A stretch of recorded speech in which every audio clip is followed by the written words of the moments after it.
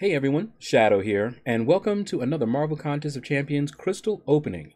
So we've got a 6-star to open up, a chance to even out my arena teams. But before we do that, let's go ahead and open up this login crystal.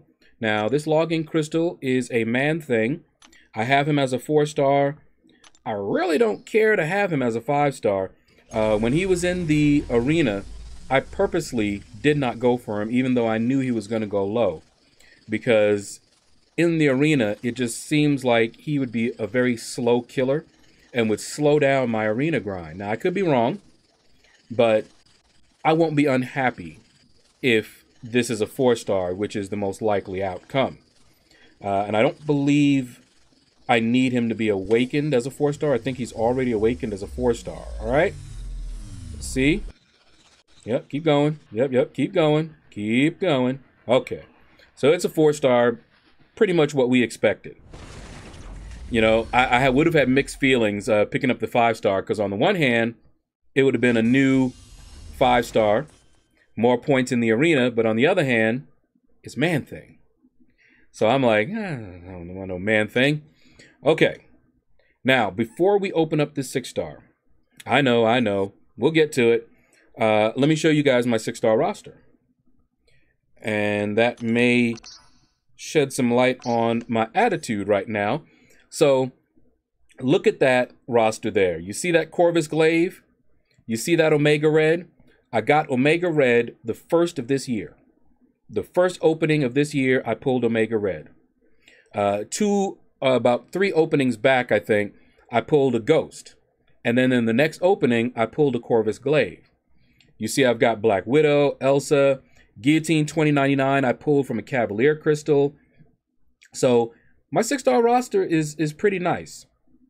I already have probably the most sought after Ghost and Corvus as 6 stars.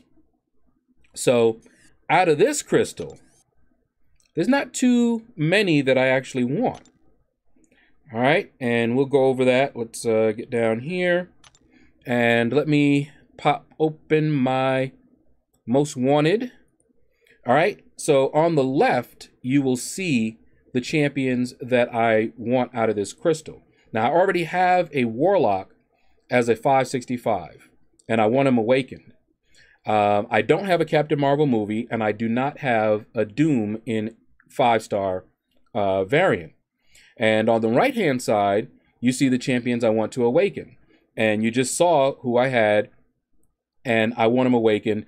Corvus, he has so much utility when he's awakened. I think a lot of people underestimated that, and myself included, because we used to say he doesn't need to be awakened. All right, we're going to pep method this. Go out. Come back in. Go out.